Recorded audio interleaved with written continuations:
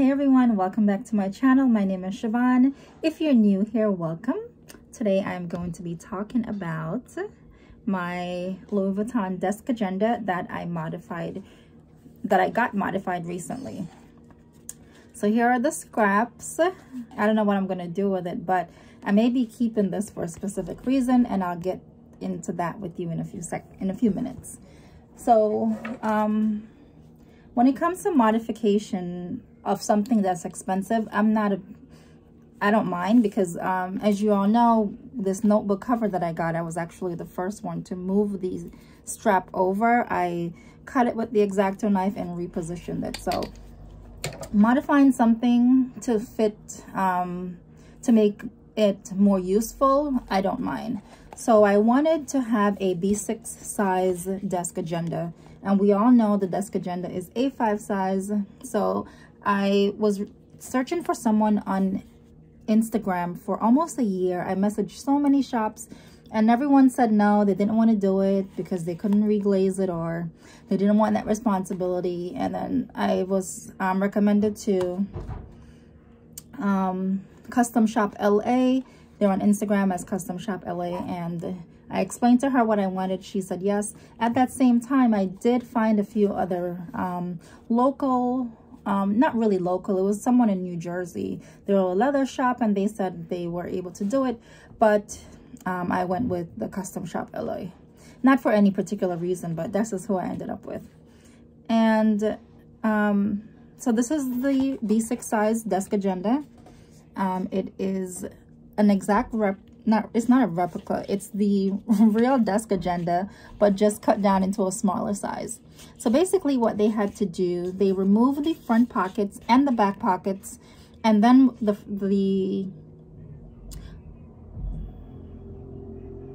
basic frame of the agenda, they cut out the size for it to be B6. So the work that they did was amazing. They reglazed it, you can tell, and they restitched everything, and it's really, really good. If you didn't know that there wasn't an actual size like this, you wouldn't even know that this wasn't done by LV. So this is it on the inside. As far as the work that they do, the cut-in and everything like that, it's amazing. I think they did a really good job with that. One thing that it bothers me is that when I close the cover, it closes like this.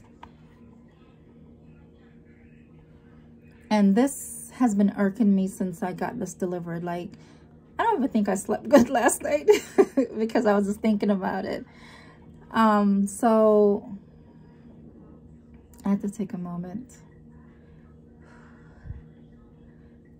When I put the cover in it, when I put the notebook in it, I can kind of manipulate it to go this way because there's something stiff inside of it.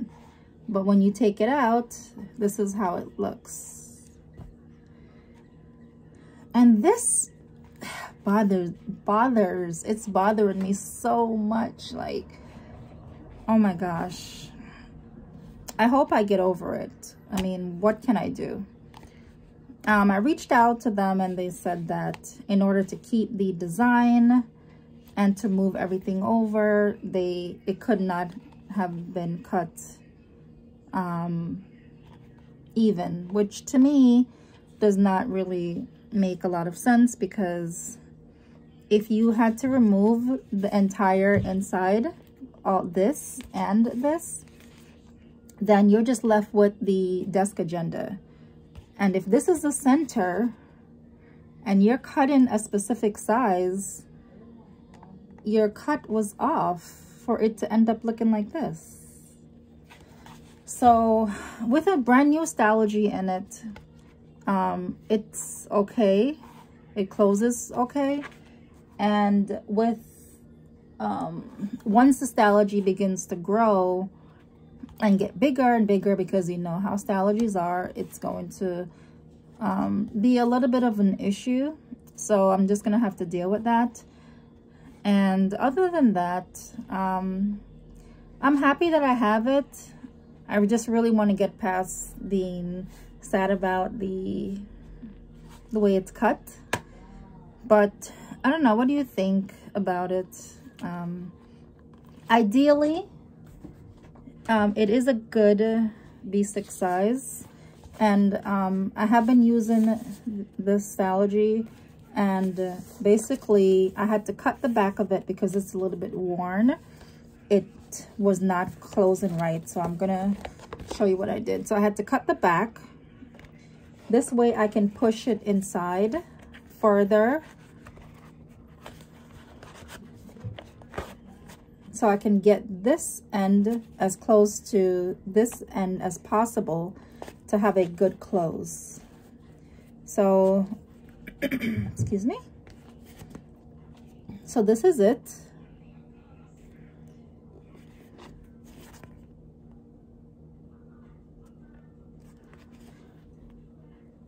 So if the cover was cut evenly, I wouldn't have to do all of that. There would be no issue at all, because this spine, or whatever you want to call it, this curve on the desk agenda is big enough where you can fit like a big notebook inside of it.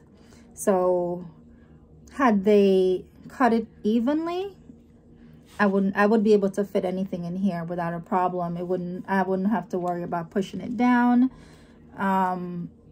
It would already just be, it would be perfect. So I'm a little sad about that. I'm sharing with you because I've been bragging about, not bragging, but like talking about my planners. I missed them. I did miss them. I'm happy to have them back. I'm just a little disappointed in how this looks. I mean, you never buy a cover anywhere that looks like that.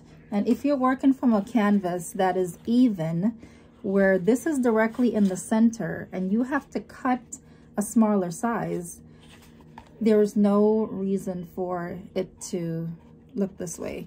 So had it been another, almost another inch or half an inch, this, instead of them putting it here, they could have just put it here and it would be even, and it would be like, I don't know, do any of you make any leather goods or even regular goods? What do you think? So I had this stupid idea. I don't know how. It's gonna look really dumb. I always tend to mess things up after if I don't like something, it's gonna bother me forever. That's just how I am, especially when it comes to my planner, because you know I love my planners and I'm always in them. So I want to make sure it doesn't have to be perfect, but I have to love it and not have an issue. So I was thinking to make a pocket in the back to add this part to it. I don't know, but I mean, obviously we can line up the monogram prints like that, and then it would be even with this.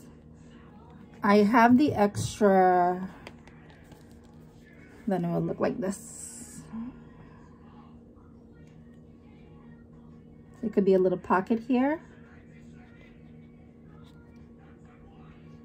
I don't know. I'm gonna sleep on it again and think about it. So I'm like, so then how would this look with this, you know, mark here? Maybe we can put something like this. I don't know. Help me out. What do you think I should do? So that's it. I hope you like my new B6 cover. Apart from the imperfection as far as it closing, I think that their work as far as the stitching is amazing, and the glazing, they did a wonderful job there. But I did reach out to her and I explained, you know, that it doesn't close, and the reason was because in order to keep everything the way how I wanted it, that was the only way to do it, which to me I mean, my daughter sews and I sew, and I've been sewing. I used to sew my doll clothes in my aunt's shop in Jamaica when I was a little girl. My mom was a seamstress, and my aunt, she sews. I've been around people who sews. My mother-in-law sews, and it just, we just didn't come up with this, like, to me, I don't know. I'll get over it, but I don't know. What do you think about it? Let me know in the comments. I'm trying to be nice. I am nice about it. I'm never rude. As much as I'm disappointed, I'm not going to be rude about it. You know, I expressed my concern to her. I did thank her for doing a great job as far as the glazing and the stitching, but I'm a little bit disappointed. It's definitely not even, and there was a way that you could have made it even by just cutting it, you know, an inch over. So, I don't know. And then she was also, I told her about it, and she said to maintain the same setup. That was the only way they had to do it. And basically, you know, enjoy your weekend. I felt like that was kind of like, bye, like, shut up, leave me alone. But I don't know. I may get another desk agenda down the road. I even looked last night to see if there was any available, but I don't know. I'm sad about it. Thanks for watching my video. I'll see you in my next video. Bye.